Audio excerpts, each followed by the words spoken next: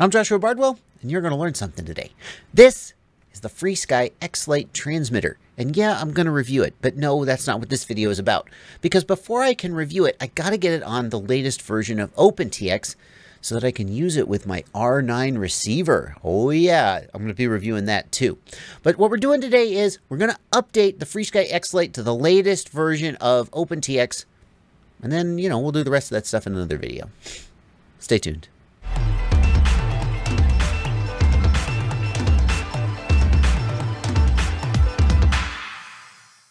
If you just got your FrSky X-Lite and you're itching to go fly with it, you may be asking yourself, do I really need to update my firmware? And the answer to that is, unfortunately, you probably ought to. You can just go fly with the firmware that came on it, but there have been some major improvements to OpenTX since the version that is on the X-Lite shipping on the X-Lite. There have been some major improvements to OpenTX since then that you probably ought to go ahead and upgrade. And it's a little bit of a hassle, but better to get it out of the way right now when you've got a fresh, clean radio. You're not actually using it for anything. You don't have models on it. You got nothing to lose if anything gets a little screwed up and you have to back out again. So we're going to go through the steps. It's not too painful. We'll get it done, and then we'll get through it together. We'll get through it together.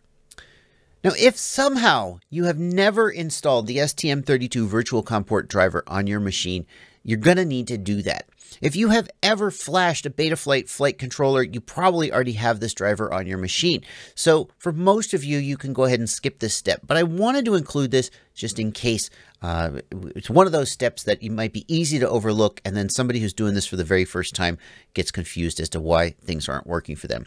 So you need to go to this web page, and then unfortunately, it's a real freaking hassle to get the software. STM makes it so crazy. You have to accept the license agreement, and then you have to log in and register and make a login, and this is such a hassle for so many people. I am hosting a version of this file on my personal OneDrive account. You can go ahead. There's a link in the video description. Just download the driver installer from there. And what you're going to do is this. Here I am in my downloads folder, and this is where I saved this file to. You might have saved it to downloads or to your desktop or wherever you saved it to. You're going to want to go to it, and you'll double click it. And when you double click it, another window should appear. You should see these file contents. Your window may not look exactly like mine. I'm using a program called 7-Zip to manage my zip files. Basically, you should see these files when you double click this zip file. Almost certainly your operating system, or you'll have something that'll be able to handle it. And then you're going to want to grab one of these for programs, depending on if you've got Windows 7 or Windows 8 or above. This W8 is for Windows 8 and Windows 10. And depending on if you've got a 32 or a 64-bit operating system. If you're not sure, you probably have a 64-bit operating system on most modern computers. But if you pick the wrong one, it'll give you an error when you try and run it, and you'll just pick the other one. For those of you who are on Mac OS or Linux, weirdos. I'm kidding. For those of you who are on a non-Windows operating system, you may be wondering, what about me? And the good news is, no, we haven't forgotten about you. Actually, your operating system just comes with these drivers pre-installed, and you don't have to do any of this. Feel free to skip ahead in the video to the next section. Windows users, continue. So I'm going to drag this file out of the zip file, and then I'm going to double click and run the executable to install the drivers. And the installer is going to run. I actually already have these drivers installed, so yours may not look exactly like mine. Mine's going to go pretty quickly, and it's going to basically say, hey, you see mine's like, oh, hey, you've already got these drivers. What are you trying to do here? And I'm not trying to do anything. Just run the installer, finish the installation, and you should see this. ST Microelectronics USB ready to use. Your drivers are now installed, and you can continue with this process. The next thing to do is to download OpenTX Companion. OpenTX Companion is an application that's used to manage your transmitter. You can use it to back up your models. You can use it to modify your models. But the most fundamental thing we're going to use it for is to update the firmware on the radio.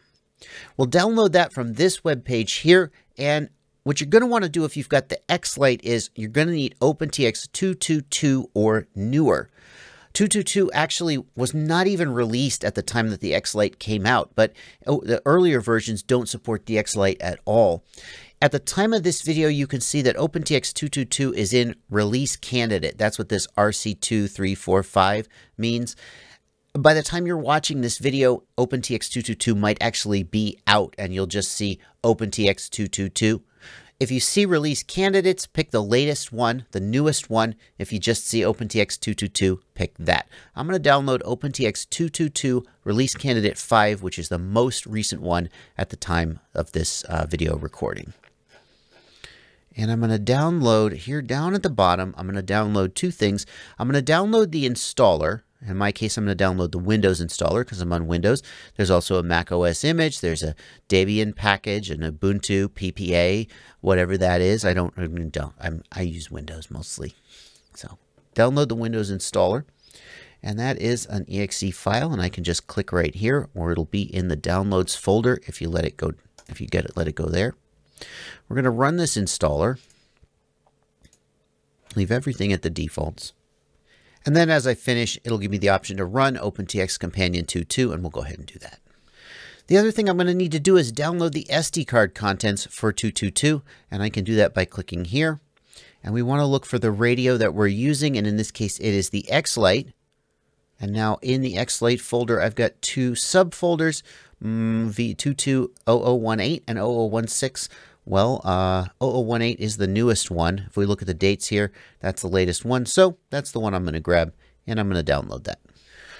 The next thing I want you to do is in OpenTX Companion, I want you to hit Settings and Settings, and we're going to set up our radio profile. And my radio profile is already set up because this is not the first time I did this. I rehearsed this a little bit before I went to record the video. And basically, you're going to name the radio. We'll just name it X-Lite. And you're going to set the radio type to FrSky Taranis X-Lite. This is very, very important because if you don't do this, you will not get the right firmware for your radio and bad things can happen. The other thing I want you to do is I want you to check Lua, Lua C, and unless you fly collective pitch helicopters, which I'm going to guess that you don't if you're using an X-Lite, we'll check the no heli option. That gets rid of a couple of menu options that only collective pitch helicopters use. Having done that, the next thing you're going to want to do is hit File, Download, and hit Download Firmware. And that will download the firmware that you need to flash to the radio to your hard drive. Put that somewhere on your hard drive. I have a special folder that I've made for my Taranis, for my OpenTX backups, but you can put this anywhere. You put it on your desktop, wherever you put it, just be able to find it again. Now it's time to flash the radio. And what we're going to do is, with the radio turned off, we're going to plug USB in on the bottom of the radio. Nothing will appear to happen. You may see a notification on your computer that new hardware has been detected, and at this point, you're almost but not quite ready to flash the radio. The one more step that Windows users need to use is to download the Impulse RC driver fixer, and you can get that from this page, impulserc.com/pages/downloads, link in the video description, or you can just Google search for Impulse RC driver fixer. This is an app that if you work with Betaflight flight controllers or OpenTX transmitters, you're going to use this app all the time. Download it, put it somewhere on your hard drive where you can get at it regularly. You're going to use it a lot. And what you're going to do is when you download it, you're just going to run the Impulse RC driver fixer after you plugged in the radio with the power turned off, run the Impulse RC driver fixer. And what you should see is this, searching for flight controller, followed by installing DFU driver, and then it should say driver fixed. And at that point, you are ready to flash the radio. Again, if you use Mac OS or Linux, you do not need to do the Impulse RC driver fixer. Your operating system should work right out of the box.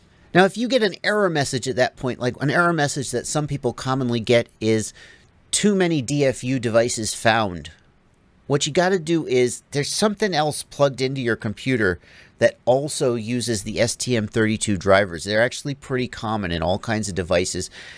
And the driver fixer is confused about which device you mean to flash. So you got to unplug all the stuff from your computer. It's kind of annoying. And eventually you figure out which one is causing the problem, and then you can flash the radio. The other thing I've seen is that sometimes if you're using a USB hub, plugging directly into the computer will fix the too many DFU devices. Unfortunately, that's an error message. It's a little hard to say exactly what's causing it or what's to fix it, but those are the suggested courses of action. Okay, the radio is plugged in to the USB with the power turned off, and we've fixed the drivers for Windows. The next thing we're going to do is read-write and write firmware to radio. At this point, I'm assuming you have a fresh brand new radio with no models on it. If you actually are doing this like on a radio you've got models and stuff on, you should read models and settings from radio and save those out. And maybe you also want to back up radio to file. But we're just going to go ahead and write the firmware, assuming this is a fresh radio. Here's the firmware that we selected before, and we're just going to say write to TX. And we've got the error message. Oh, beautiful. More than one DFU capable device found. Ah, beautiful. Hey, see? Now I'm plugged into a USB hub, and I'm going to unplug, and I'm going to plug straight into the front of the computer. Well, see, it worked. There you go. What are you going to do? This is what it looks like when it works. This will happen for a little while, and then it'll finish, and then we'll have the latest firmware on there. Fantastic. At this point, the flashing firmware has finished. You may see warning, file has no DFU suffix, and worry. Don't worry, it always says that. It doesn't mean anything. You're fine. The last thing to do is to put the SD card contents on the SD card for the radio. And you can do that using the USB port on the radio, but it's kind of slow. The easiest, and it's so easy on the X-Lite to get the SD card. It's just right there in the bottom. The easiest thing to do is to pop this SD card out. Just use an SD card reader. It's much faster. We'll go ahead and do that right now. So I have a blank SD card, and in fact what I can do is I can do right-click Format, and format this as FAT32, and we'll name it X-Lite SD. Doesn't matter what you name it. Well, we'll go ahead and format that. Okay, now it's empty. And then what we're going to do is we're going to go to the Downloads folder where we downloaded the SD card contents. See this? SD card, Taranis, etc. We're going to extract all the contents from that onto the SD card. So again, I'm going to double click that. It's going to bring up this window which shows me the SD card, or the contents of that zip file. And then here is the X-Lite SD card in my card reader, and I'm just going to take all of this stuff from the zip file and I'm going to drag it over to the SD card. And you see how fast that's going? It's way faster than if I had done it using the USB interface on the X-Lite. At this point, you're basically ready to go, but there's a couple other things I want to suggest you do before you continue. And one of them is to download the Amber sound pack to your SD card. The Amber sound pack, it's the voices that you hear when the radio talks to you, and it sounds much nicer than the default sound pack that's in there. The other thing I want to walk you through is installing the Betaflight Lua scripts, which allow you to change PIDs, rates, your video transmitter settings, all that stuff from the radio. They're really handy to have, and maybe you'll never use them, but if you ever do want to use them, this is the time to set them up while you get your SD card all ready to go. The Amber sound pack can be grabbed from this page. It's this file right here. This is an archive like a zip file, but it's actually a different kind of archive called a RAR file, R-A-R. And unfortunately, Windows at least does not handle RAR files by default. You will need to download a tool like 7-Zip is the one I suggest. 7-Zip, you can, under Windows, you can download that, and it will allow you to access RAR files. If you're running Mac OS or Linux, I don't know what to tell you, but you're going to grab the Amber RAR file. And here on your SD card, you've got a sounds folder. And basically, here's English. Amber's only in English. Well, what I want you to do is I want you to just take your existing English and name it, rename it en.old. I like to do that just to save in case I ever want to go back. So I just right-click, rename en.old. And then I'm going to take this en sounds file from the Amber pack, and I'm going to drag it over to my SD card, and it's basically going to replace the en file that I renamed. And that's going to change my English voice from the default to Amber, which is much nicer. So you listen. Aileron medium. Isn't that pleasant? Don't you like that? Versus Landing mode on. I like Amber better. Maybe I'm just used to her. To install the Betaflight Lua scripts, go to this page. As always, link in the video description. There's going to be a ton of links down there. To install the Betaflight Lua script, go to this page, and we're going to download BFTX Lua 102. That's the most recent version at the time that I'm making this video, but grab whatever the latest is here on the releases page. We'll open up that zip file. Here is the zip file on the left and the SD card on the right. And you'll see here is BF and scripts. And basically, all you have to do is, right here, here's the zip file, and you see we got the scripts folder here. Don't go into that. Don't do anything. But while you're looking at the root directory of the SD card, just drag BF and scripts over from the zip file onto your SD card, and that will put all the necessary files where they need to go. So you'll have a BF folder with bf.lua and bf.luac in it, and here in scripts you'll have a BF folder with all of this stuff in it. Now, a full video on how to set up this radio would be 27 videos and 18 hours long, because this is a very feature-rich video. But well, Amber's working. That's good. But I do want to show you how to set just one more thing that pertains to what we did in this video, how to get the Lua script working right. Because just putting those files on the SD card isn't quite enough to access the Lua script. What you're going to want to do is, well, power the radio on, and then hold this joystick to the right to enter the menu system. And then press to the left one time, and you'll get to the display menu here. You're going to press down, and it'll highlight none. And you'll press click once, and it'll start flashing. And then press up until you see script.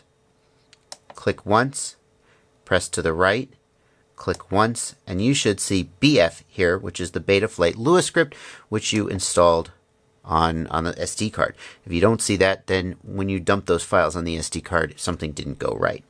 Having done that, we can now back out, hitting the exit button here till we're back at this screen. And if we hold down on the joystick, this is the Betaflight Lua script. You are running the Betaflight Lua script. Nothing's happening because we're not actually connected to a quad, but this will verify that the Lua script is running. And if you want to learn more about the Lua script, I have a whole video on setting up and using the Betaflight Lua scripts, which I will link to in the video description. You've already set it up, but that video discusses how to actually use it. Well, there you go. Now you've got the latest and greatest firmware on your FrSky X-Lite radio. You've installed the Betaflight Lua scripts. You may not even know what those do, but hey, you got them. And you've installed the Amber sound pack. Oh, Amber.